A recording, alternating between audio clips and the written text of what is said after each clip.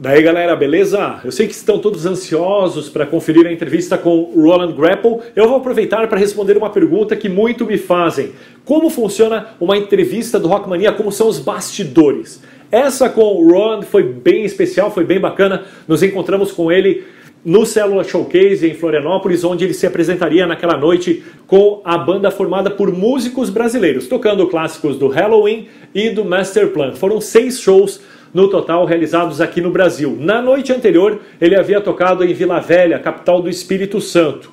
Haviam viajado naquela noite, dormido cerca de 1 horinha apenas, não havia se alimentado ainda, e tu acha que o bicho estava desanimado, indisposto? Que nada, estava lá com a cervejinha dele, pronto para conversar, pronto para responder as perguntas do Rock Mania e interagir bastante com a gente. E com toda essa situação de noite mal dormida, fome, olha o que o Roland ainda teve que passar. Nova gravação, vamos lá. Então tá, vamos para garantir fazer o welcome, esse de Eslováquia eu pulo e já vamos para essa, ok? Eu falando em português. Vocês viram aí, né? Eu querendo poupar o cara, cansado, com fome. Eu pensei, poxa, eu vou cortar umas perguntas e vou explicar isso pra ele. Então, acabei explicando em português, ele não entendeu bulhufas. Mas chega de papo então, vamos conferir a entrevista com Roland Grapow, exclusiva pro Rock Mania.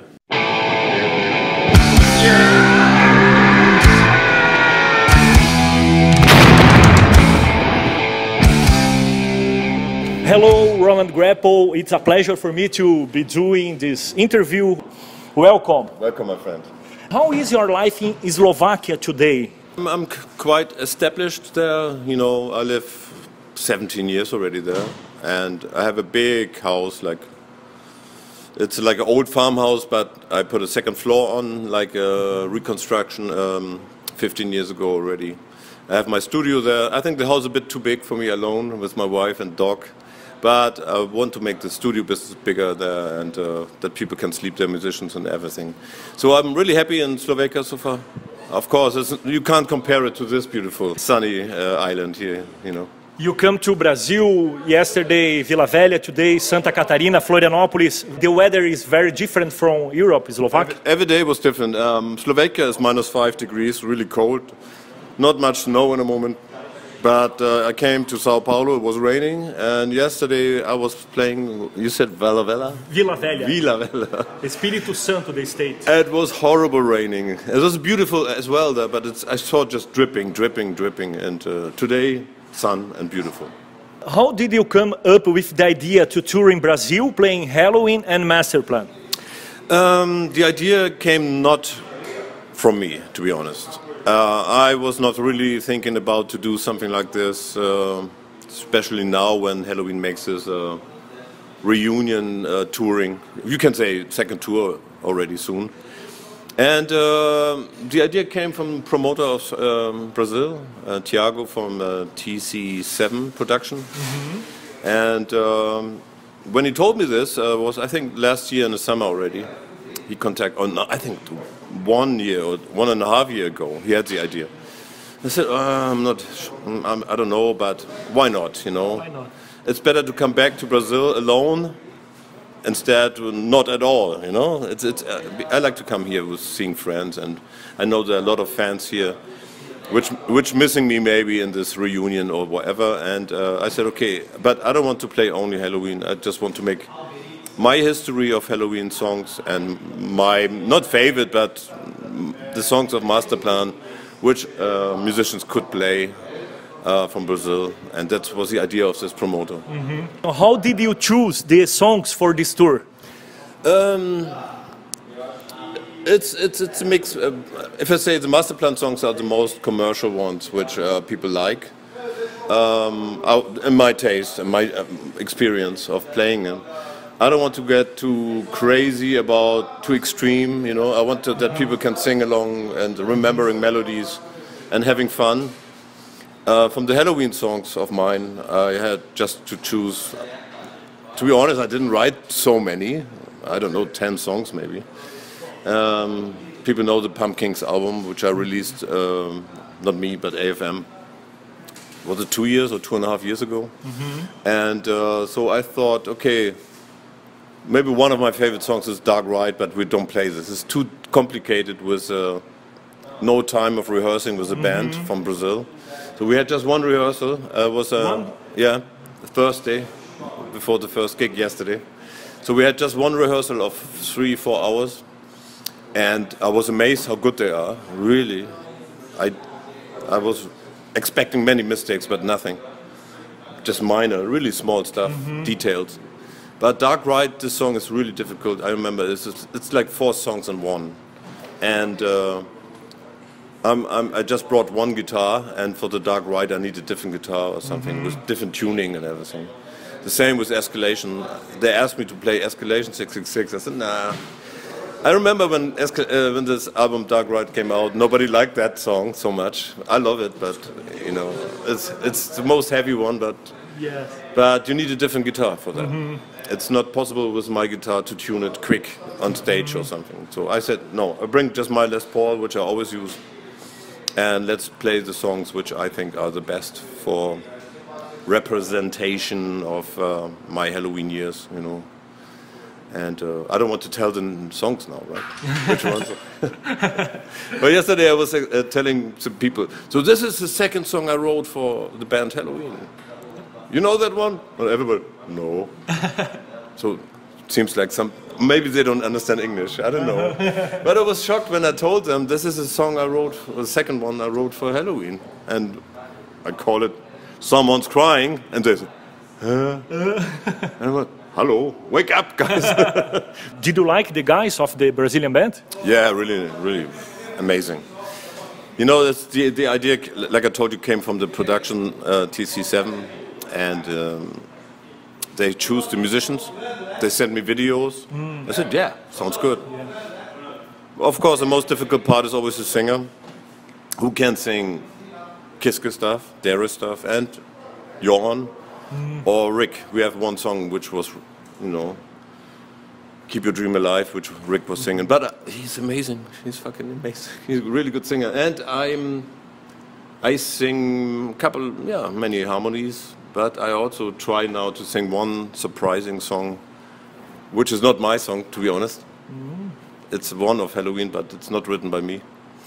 And they asked for a ballad. I said, I don't want to play the song music. It's a bluesy kind of long, you know. I said, nah, I don't think it's good for the Helloween. And let's take a different ballad from Helloween. And I'm singing the first verse, the chorus we sing together. Then the second verse we're sharing, and then together. And the other guitar player plays the solo. So I play just rhythm and sing. And I love it. Yesterday, the problem is I don't know the lyrics, but I have to read it. But people enjoyed it, so I like to make it really relaxed, not so strict like a big show. And I think we will be very good playing together, because we have 6 together. But yesterday was still a bit, could be here some mistakes, you know, it's normal, it's totally normal. And I think the Helloween songs, and especially the Masterplan songs, are very difficult to play. If you play Enlighten Me, that's not every guitar player. You need to be an alien to play. You need to have some beers, yeah, exactly. No, it's like I mean, the drumming is already. I mean, Uli Kusch is a great drummer, and he created this beat, and of course we had a couple of songs like Soul Burn, and which he created. Spirit Never Dies. We play Crawling. And a couple of my songs, of course, which are easier, but like Heroes, and I don't remember now. I hope I have more songs. But anyways, it's a lot of fun, and yeah, yesterday was so hot. Even it was raining, it was so humid and hot. I was sweating so much that I had to drink every time beer and talking. So it's fun. I think we have a lot of fun today. The last Masterplan album is Pumpkins, with songs of your Halloween times. Yeah. How do you see the repercussion around the world about this album? I think it's what I expected from the beginning was like people like it or they don't like it, you know, because it's like you have a category of fans. One fan is Roland Grapow, supporter of that time in Helloween. He says, oh, that's cool. I like the new version. I like that Roland thinks about to keep his songs alive, because when you get ignored by the past from your old members, and I just realized it 5 years ago or something when I started thinking about re-releasing my songs. I said, if they don't play it, I play a couple of songs, and now I play even 6 songs, live from my old songs. And it's fun, to be honest. And when I learned them 2 weeks ago, I started learning my old songs, and I was surprised how difficult what I played when I was younger, So it was crazy, especially some solo parts or some little details, which is when you're young, you're hungry, like aggressive. Yeah, I want to show the world how good you are, and now you think, oh, fucking hell. Could we say that the album Pumpkins would be a kind of biography of your life as a musician? It's definitely something I see like this, It's like a best of Roland Grapow. It's not about Helloween. These are my songs, Even I think we have one song, Time of the Oasis. The lyrics are written by Andy Darius, but it's still my song. I wrote the song, and I just don't want them just as not used anymore. That's why I just want to wake up these songs again. But in general, it's not so important for me to think about this anymore. It was a part of me. Like I said, the haters of these kind of album, they say, oh, why you did this? It sounded better with the old, recordings. And of course, but come on, that's the original. If you make a new rearranging or re-releasing of an old song, I'm the same, to be honest. When somebody makes a 70s song new, I think, why? Why, Except it's the same guy, like me, who is re-releasing your own songs in a different clothes, new, updated, That's the only thing I wanted to do. I don't want to piss off anyone in the Helloween camp or something. That was never my intention. I just, just wanted, to be honest, many of these songs, like Step Out of Hell, Music, and I think another one, forgot already, was already written before Helloween, like in my first band Rampage. Not first, but first bigger band. So that's the kind of thing. So it's not about, and then people, when I saw some comments, I felt really stupid that they say, this is Helloween, why he's doing this? Come on, Kai Hansen. How many years he played in Gamma Ray? I went out in Future where nobody was complaining. And I think it's just these haters I hate. Yeah. And how is Masterplan nowadays? Do you have plans to record a new album? Yeah, of course. This Pumpkins album is gone for me. We should have something new now, fresh. And songwriting we started many years ago. We're a bit lazy, to be honest. Now, after this tour, I have 2-3 months only. We have already 6-7 songs written. But I want to make more, and I even said in some interview I want to go a bit back to the roots, like Masterplan 1 and 2, this kind of roots I'm talking about, because it had a lot of influences of Helloween, this kind of sail on, kind-hearted light. These songs I wrote, or Christian Night is different, but I love this beat, this 1, 2, 3, 1, 2, 3, that. I don't know. I have it in many songs like that. And we want to have the arrangement a bit back to the roots and the melodies. So because the main reason why we changed a bit from the first to the second, you hear already difference a little bit, was Jorn. He didn't like this German power metal. He doesn't like it. He doesn't like double bass. He doesn't like fast songs. So he always said, I don't like this song, Wounds. He never liked Wounds. It's one of my favorite songs. Imagine, my Wounds. But 7-8 years later, I met him, like 2-3 years ago. I love Wounds. It's a fucking great song. So he needs many years to think about it, And it's a shame. And then we changed with a new singer, MK2. Okay. But then Jorn came back and he said, but no power metal. So we did Time to Be King, which is great album for my taste, but it's a bit more rock, adult, not so not so happy, nothing inside it. So that's what I want to go back now. Maybe end of the year we release a new album. End of the year? Yeah. Yes, very nice. I try to finish it till the summer, but record label always needs many months to release the album, like between 3 and 6 months nowadays. Even there, I'm criticizing now record labels. They're not doing anything, but they need 6 months to release an album which is promoted on internet. And in the old days, they had just 3 months, and the magazines were full of advertisement and interviews. That's not happening anymore, so I don't like that, but that's how it is. And but I promise AFM Records to release this year a new album, for sure. Okay, and your work as a producer and mixing guy at the moment, how is your work? To be honest, it's my main income. I live only from this studio job. Masterplan is a hobby. A hobby. I'm outing myself now. It's a hobby. So being here or making some festival shows, of course, then we make some little money, but it's not. You can't live from this anymore. Not me. The other guys, the United guys. But that's. I love this job as a producer to help young bands, and I like to be home in my studio and mixing, especially mixing. I like to get something from bands delivered, and then you mixing and make construction of the whole sound. And I did already nearly finished the Lords of Black album. You know Lords of Black from Spain. Ronnie Romero from he left the band now, but he was there for 3 albums.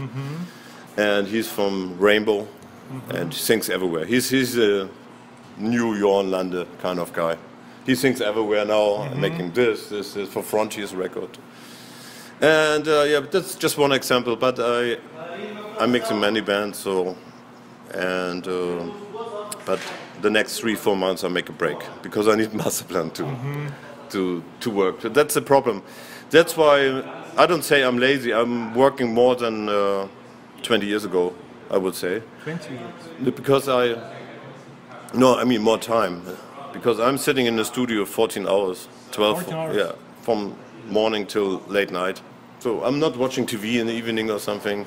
I just go 9, 10 up with my wife, and then we go to bed. And watching TV, maybe 30 minutes, I sleep, and then. So we have food together. We have 1 hour break. Walking with my dog. I always change up and down my weight, so I lost again 10 kilo, but but maybe in 2 years I have it back again. But I don't want this anymore. You need to take care. You have to make exercise, especially when you sit in the studio all day. So, but by the way, that's my main job, and I love it. And I like to, after the next Masterplan album, I like to make it bigger and bigger, and to be more mixing guy, engineer guy. So I love this. That's maybe also one reason why I like to come here, to make contact to the band working here. Also this band I'm playing with. You meet friends or other producers sometimes, How do you see the evolution or not of heavy metal from the past to the present days? Yeah, I can try to make it in a positive way talking, but I think it's not so positive. Not so. No. Why? Because I grew up as a kid, small kid in the 60s, listening in the radio, Rolling Stones, Beatles, fantastic music, everywhere around me. 70s was maybe even better for me. And I heard Deep Purple, I even saw Jimi Hendrix and on TV, I mean, I was too young. But Deep Purple and Uriah Heep and whatever, Grand Funk Railroad, 71, all this time changed my life. But I didn't stay only on these 3 bands. There was every year a good band like Foreigner, Journey, Styx, Kansas. All these bands are all my favorite bands from the past. What I hear now is just, it's just a copy of what everything was done already. I mean, when you played in a band which created something new, which was Helloween, they created something that took some metal elements, What was there in the 80s? It was just Metallica, Megadeth already, I'm pretty sure. And they took these elements and made their own style with happiness and yeah, big melodies, very melodic, which no other band did at that time, which I know. And but there's so many cover bands now which covering this style, which was already in the 80s. It was a long time ago. And other bands, famous bands, copied Helloween as well. So they're copying, but nobody's original anymore. And when I have sometimes bands coming to my studio and I hear the music, I say, oh no, it was already 30 years ago, you know, it's nothing new. Of course, everything was already done, you know. I don't think you can change power metal, heavy metal anymore. Everything was just getting more brutal, more aggressive, more Slipknot with Mask and all this. You know, it's like, oh, I don't understand the success of Ghost, the band Ghost. I don't understand this makeup guy, and people love it so much that I think, okay, why I learned to play guitar so hard and nobody cares when this guy gets all the success, you know. So sorry, this is my taste. I love thrash metal. I like everything. You know, I'm really open-minded because I worked like in a studio with many styles, and also I have the passion of listening good productions. And like one of my friends is Andy Sneap, and he always made thrash records. Or now the last 10 years he makes classic metal like Judas Priest or Accept or Saxon. But before he was really trashy guy, mixing everything, and I liked it. I was always buying these albums and listening to it, like Testament. Nevermore I liked, you know, and this is what I like. And people hate me to say I love Rammstein, you know, because it's brutal, it's extreme, it's good sounding, and I'm not listening to power metal. I do power metal, that's what I mean. Don't copy, make your own thing. I don't need to listen to other power metal bands to be inspired. I hate this, it's boring.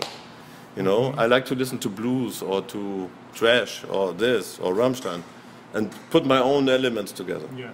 Even I did this in Helloween. I remember, it's a long time ago, but some people make this comment still on the song, like Mr. Ego. And some people say, it sounds like Judas Priest, Touch of Evil. And yes, I was inspired. When I heard this song, you know, this kind of beat. I like the beat. I think I remember I took the beat and make my own song out of it with a bottleneck and the keyboard. I made all this arrangement. When I heard Touch of Evil, I have on every album I did always one heavy song like this. You know, it's like Bleeding Eyes. It's always this heavy. And I was never a heavy guy. I always liked mid-tempo numbers or fast songs. But somehow I think it's great to have one song on the album like that. Why not? It makes it more colorful. So my philosophy is always writing one pop song, one heavy song, one ballad. And the rest can be different, you know, like this. Happy, this, extreme. But there should be one ballad, one pop song for the radio, and one heavy song. That's what I try on every Masterplan album. It's the secret of Roland Grapow. Not really secret. Looking back in time, which moments you consider most important in your career? Moments. Yeah, I think I said it yesterday on stage in Villa Velha. I said it yesterday on stage, saying thank you very much that I'm in the business. Because I was a car mechanic, I was in Rampage, I had many amateur bands working with before. And I think that I was so good already when I was young, that Weike saw me on stage, that he invited me to be guitar player of Helloween. So I said thank you very much to Michael Weikers for giving me the chance to be here in Brazil yesterday and today. Michael Weikers? Yeah, because he said, Roland, you want to join the band? Alone, I would never be here. I would be still car mechanic, and that's it. Maybe talented, but not successful. You know, he gave me the chance, and I made it happening. And then he said, "Now you're fired. That's enough." No, I don't know if it was him or somebody else. But it's like I'm still happy about that. You know, I can travel, I can work in my studio, and he made it for me happening. How important is music in your life? What it means to you, music? Ooh, it's very important, but not so important that I would say it's the most important stuff. For me, it's important to be happy, and music, I can express myself, you know, especially in the past. I didn't write many songs the last couple of years, so but I'm going back now. And to be honest, it's dangerous when you don't write, like I did, not many years songs. You're losing a little bit this, not passion, but the technique, you know.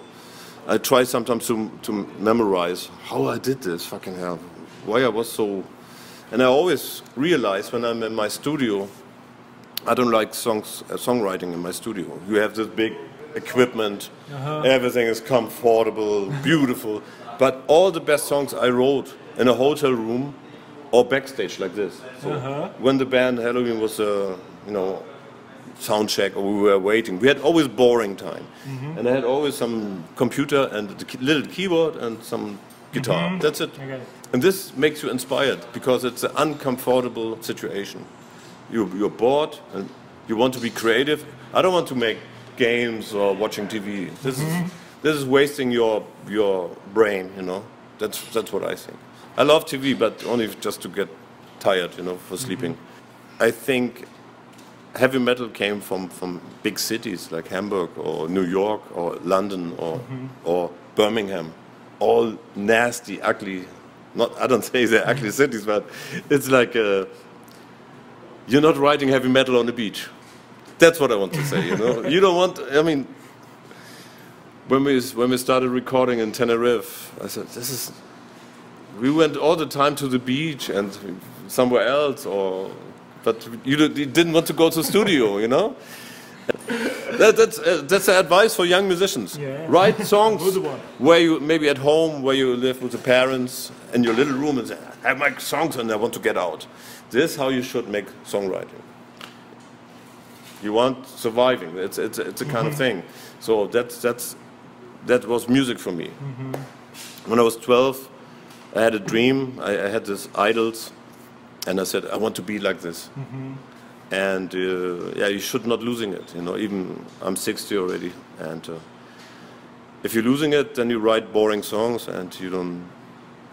The sound changes as well. Some of my idols, they have such a horrible sound. They're now 70 years. Like I say, like, you know, no names, but they have cleaner guitar sound. They don't have the sound what they had in the 70s. And I said, why? Just make it more heavy. You know. Why you get old and change your style? Just get more extreme. You know, I don't have the wish to be more clean. I love bluesy stuff, but then I make a blues album. So that's a kind of things I try to analyze in my career, and don't. Of course, everything is connected with your body, your fingers. When you get older and everything, the bones hurting already. But you have to find a way to make yourself comfortable as long and as much as possible, and I think it's still working pretty well with me. And music is very important for me, but if you take me the music away as a job or as a hobby, then I can also live with normal job. You know, I can be car mechanic because I worked 12 years before I was a musician, and that's maybe one key. You know. Roland Grapow, thank you for this interview. I appreciate very much. Rock Mania is always available for you. Thank you very much. I think when the next Masterplan album is finished, we can talk again. And I think I have some other, some future plans with maybe another solo album or something, collaboration with some other guy. So something is in the pipeline for the after Masterplan. Happening. I'm not getting lazy anymore. So I think it's time. Also, my motivation, my wife says, go out, make music, play live. Because sometimes I say, I don't want to travel, I want to stay home. No, go out. People want to see you. You know, that's how it should be. Thank you so much, my friend.